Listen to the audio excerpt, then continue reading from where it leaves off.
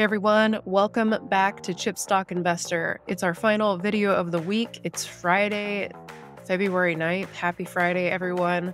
We have some good things coming your way today. We're going to talk about ARM Holding, which jumped 50% yesterday, which was really, really impressive. Yeah, I'm sure a lot of people have clicked on this video for that reason alone. But our real hope is that you come away happy learning a new thing about how the world works. Hopefully, that's our goal, anyways, because we really actually enjoyed putting this together. Or maybe I did. I'll speak for myself. I really enjoyed it. It's a good video to wrap up the end of the week and to chew on over the weekend. But before we get to ARM stock and its meteoric NVIDIA-like rise yesterday, let's talk about Air Products and Chemicals. That did not have the same success, actually far from it. But both of these companies fit into some very base ingredients in the semiconductor world. You see, ARM Holding fits into that chip patents, very basic level of the semiconductor industry flow. And then also Air Products fits in that base materials portion of the semiconductor industry. So both of these companies, very integral to making semiconductors. Our hierarchy of the economy chart as well, from the old economy, traditional economy, base products, base materials, that's Air Products on the left, and then IP and patents. Let's essentially boil it down to what it is. It's data, information, critical information companies need to design chips and the ultimate computing systems and software built atop of them. So that's ARM there on the digital economy pyramid. But both things coming from different parts of the economic hierarchy, but converging together to be really foundational, critical components of the chip industry. So that's why we have them bundled together today here, not just because they had divergent stock prices this week after earnings. Well, let's talk about why Air Products had such poor performance after their earnings call. Specifically, the CEO gave us some indications on what's actually going on in China, where Air Products sells much of their natural gas, hydrogen, and industrial gases. Yeah, due to some economic weakness and perhaps also some competitive headwinds, we'll talk about that in a moment. They decreased their full year fiscal 2024 guidance. Previously, at the midpoint, they were expecting about 13% growth in adjusted earnings per share. That's down to a range of 6% to 9%. Pretty simple, high level stuff here. That's why the stock fell. You may remember that a previous video on Air Products, we talked about their CapEx spend, and they're currently spending an elevated amount of money in CapEx on property and equipment, 5 to 5.5 billion in funding expected this year alone to get new liquid natural gas and hydrogen products up and running. They have a few. There's three big ones. There's the NEOM in Saudi Arabia for green and hydrogen facilities, a hydrogen complex in Louisiana for Gulf Coast industrial usage, and a sustainable airline fuel facility in Los Angeles. And none of those will be completed until around 2027. But this may sound very familiar to you. What does this remind us of, Nick? Yeah, as we've been talking a lot about Texas Instruments in the last year, ending its decade plus CapEx holiday, capital expenditures holiday that led to elevated free cash flow generation over that span of time. That CapEx holiday has already come to an end for Texas Instruments as well. And Air Products in a similar boat. For some of you longtime viewers, you may be wondering, well, you passed on TI because of this reason. Why Air Products and Chemicals? Well, we see lots of options, lots of good alternatives to TI right now. But Air Products and Systems is a leader in liquid natural gas equipment and process technology. A lot of that has some overlap with hydrogen infrastructure that's needed. And then, of course, we've got these industrial gases riding sidecar. They compete in that front with Linde, ticker symbol LIN. But specifically, we were drawn to Air Products because of that LNG and hydrogen business. Here's the thing that's impacting them in China right now. It's helium. What in the world's going on with helium? And why would helium consumption in China tank this company. Sorry, that was a pun, unintentional. Yeah, when you think of helium, or at least when I think of helium, I think of kids' balloons, but it's way more than that.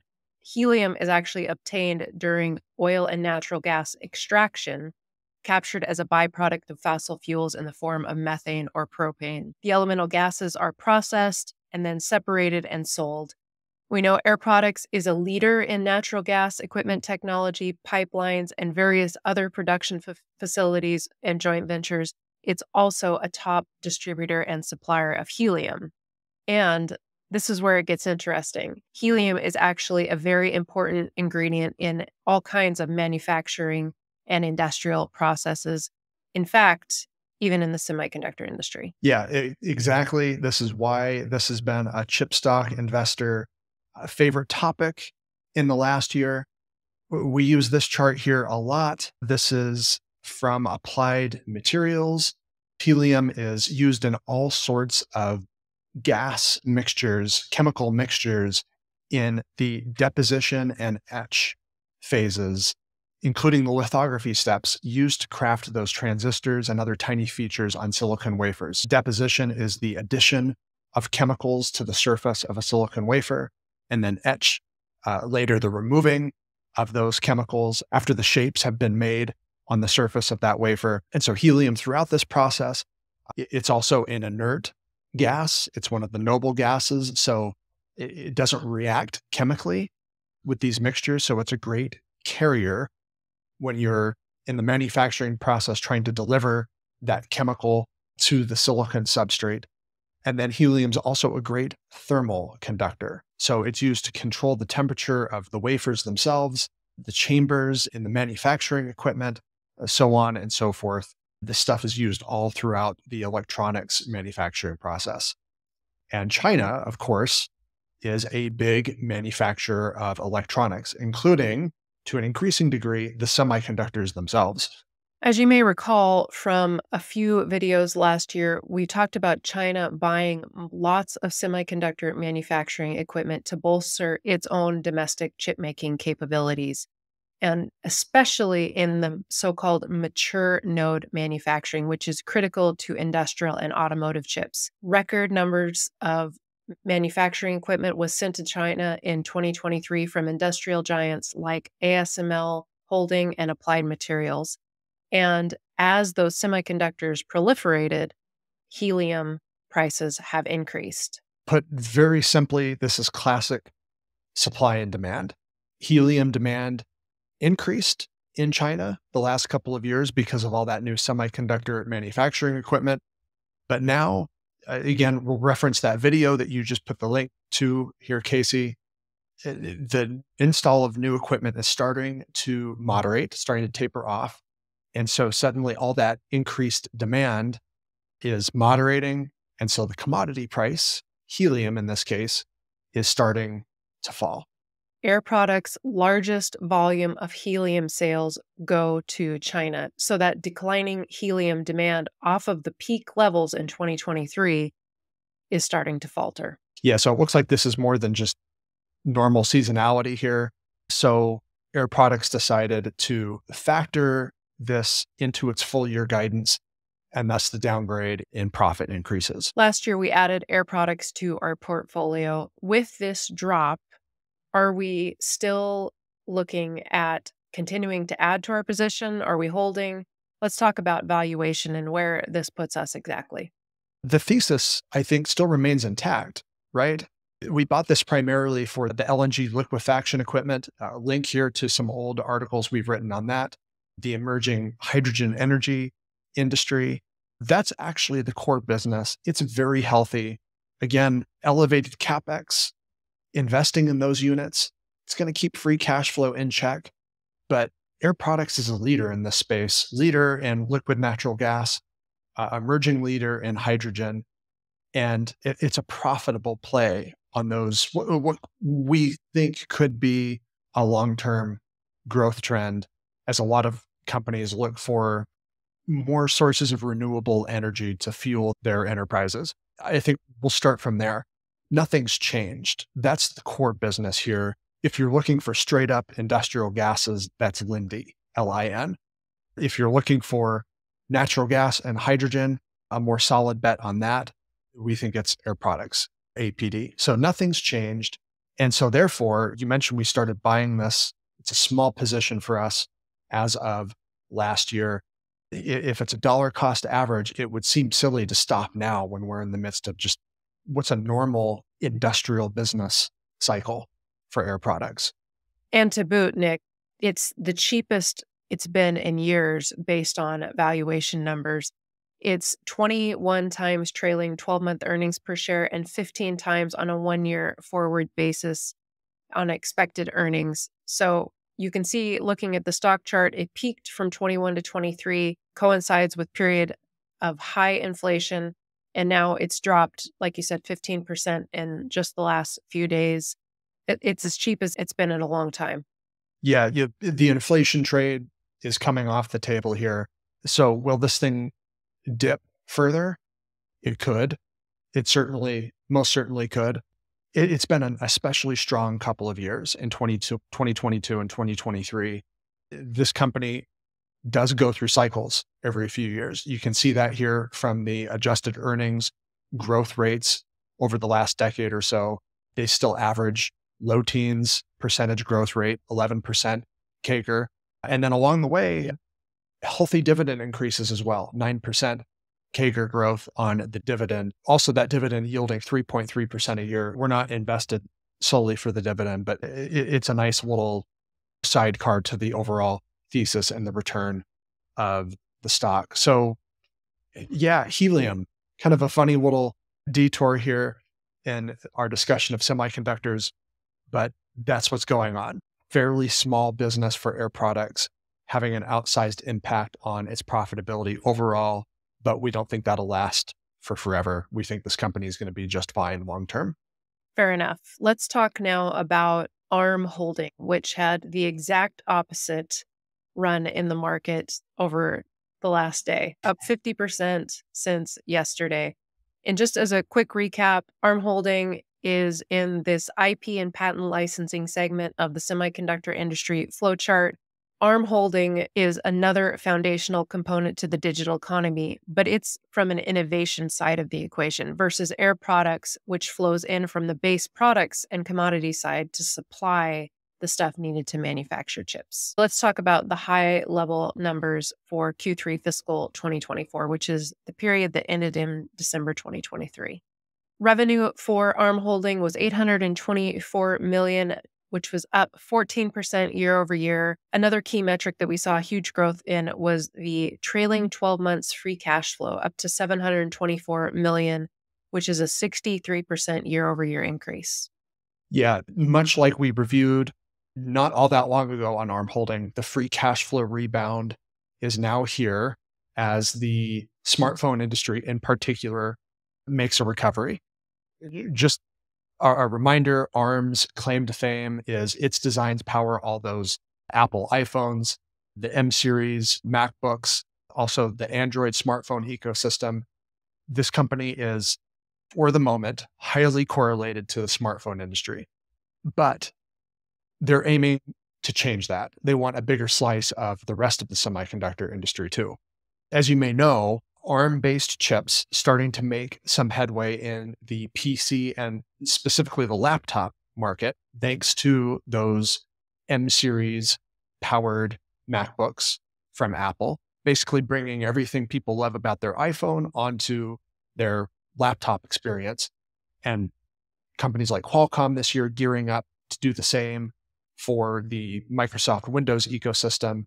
And then CEO Rene Haas talked about this on their earnings call. They think the fact that ARM is so fundamental to the whole semiconductor industry, they see many, many more billions of ARM-based chips filtering through the rest of the economy in all sorts of other mobile devices other than smartphones and laptops. Think smart home devices, industrial equipment, and of course, data centers right now with all of that AI infrastructure being installed. It uses up massive amounts of energy. And if you can use a more energy efficient chip, like one designed by ARM IP, you're going to take that if it doesn't sacrifice computing performance. So Q3 was pretty solid, massive, near 50% jump in a day. Good. I'm not so sure about that, Kasey. It's been an epic run since the IPO last autumn. So it's not just about the latest quarter, but it's about the forward guidance, right? Yes, absolutely. And if we are just beginning a new upcycle for the semiconductor industry and a new bull market fueled by chips and more infrastructure, I think all investors are betting that ARM's momentum is just going to last for quite a few years. And I think viewers will probably know that we have been rather critical of ARM's total access subscription tier in past analysis. But obviously, top designers are not feeling the same way, or at least they're very willing to pay a premium for the whole package. ARM signed 5 new total access contracts in the quarter, which brings them to a total of 27. And that's the end of the total access slow growth period. So ARM really showed us. Yeah, they did. They certainly did. Yet that total access is a little bit different from some of their older licenses where a company would pick and choose just what they needed. A lot of the top semiconductor design houses want access to the entire portfolio, not just an a la carte offering, as well as lots of support services and other ancillary services that feed into manufacturing, the ultimate software development that the chips are going to actually run and operate. So I think what we're seeing here, Kasey, is more divide and conquer of the x86 duopoly, which is really just Intel's IP. And it's a duopoly because they've been licensing that to AMD for decades. x86 is going to stick around for a long while, but this is just yet another area where some old tech and old IP is sort of being divvied up and conquered. In this case, it's kind of a slow burn that's benefiting ARM Holding. I think this is a good time to talk about our total access to our Discord channel and all of our show notes. If you want to see all of our show notes and have access to our Discord channel, you can have total access by joining our membership here on YouTube or over on our Ko-fi page. Again, that's total access, just like ARM Holdings total access, except much more reasonably priced. Yes. And also, like ARM, if you're not interested in a full blown subscription, we do sell all of our show notes and industry manuals over on our Ko-fi shop page. So, link to both of those things below in the description. Thanks for taking a look at that. We appreciate all of the support. Let's talk about AI because ultimately, this is what it all comes down to right now, isn't it? Forward guidance was pretty good. They bumped up their expectation for earnings to close out the fiscal year. But ARM, and just as like it seems like every other management team in the tech space and even beyond the tech space these days, it seems like AI is getting waved around like some sort of magic wand. Again, a quote here from the CEO, Renee Haas, talked about all sorts of new AI wins, like the new NVIDIA Grace Hopper chips, the new service Gemini, formerly known as Bard from Google, using ARM-based chips, the new Samsung Galaxy S24, lots of examples of this, lots of these things getting powered by some sort of ARM-based CPU. There's a few reasons why we're not interested in ARM stock to begin with. The first, of course, is our rule that we do not purchase a stock within the first year of its IPO. That's generally a hard and fast rule. I know we've broken it a couple of times and it's not been super successful for us. So that's probably the biggest reason why we haven't purchased ARM stock. But the other reason has been the valuation. So, Nick, tell me a little bit more about the valuation currently for ARM. On a full fiscal year 2024 expected adjusted EPS basis, it trades for about 90x that outlook from management. And maybe that's just perfectly fine if you're eyeing the potential over the next 5 to 10 years. This is a new bull market, and we think ARM Holding is going to be a solid growth business for a while. And again, rebounding profitability off of depressed financials last year in 2022 and 2023. Maybe if this rebound just continues, the valuation just automatically gets fixed all by itself, just simply from ARM getting a rebound from the smartphone market. That's the other reason I think ultimately it's the hard and fast rule that we have first and foremost, valuation second, and then third, Kasey, SoftBank still owns over 90% of the stock. Yeah, I'm always worried that SoftBank is going to be like Intel and go to the pawn shop and sell some more stock to raise cash. That's always a worry in situations like this. If they do that, we think that a pullback could be in order, which may make us a little bit more interested in ARM. Yeah, we're just hypothesizing here on that. On the flip side of that, there is a short supply of ARM stock trading on the market right now, again, because SoftBank still owns over 90% of it. So that could be another reason that this thing shot up. It's at one point over 50% after hours when the company reported earnings. If you have too little supply for the demand, price goes up. Again, supply and demand basics here. I think we'll just leave it with to each their own. Yeah, absolutely. Yeah. Could ARM stock continue to rise higher from here? It sure could, especially in this market fueled by all sorts of investor craze around AI things. So we're not betting against ARM at all, but we're still in wait and see mode. Again, we're probably going to just be sitting on our hands with this one until we reach the 1-year anniversary of the IPO this autumn of 2024. So I think we're happy to watch from the sidelines for now. Lots of semiconductor stocks out there that are rocking it. So we're fine. We're okay. But you may feel differently, and that's totally fine too. All right. I think that's a wrap for our final episode this week. We hope you have subscribed to the channel. And if you have not, make sure you do so and hit that notification bell so that you have alerts set for all of our new videos. Once again, we do have a membership available on YouTube and as well on our Ko-fi membership page. It's just $5 and you get access to all of our video show notes included, as well as access to our Discord channel where we discuss all things semiconductor and a little extra, including what we're buying and selling. Hope you all have a great weekend. We'll see you again next week at Chipstock Investor.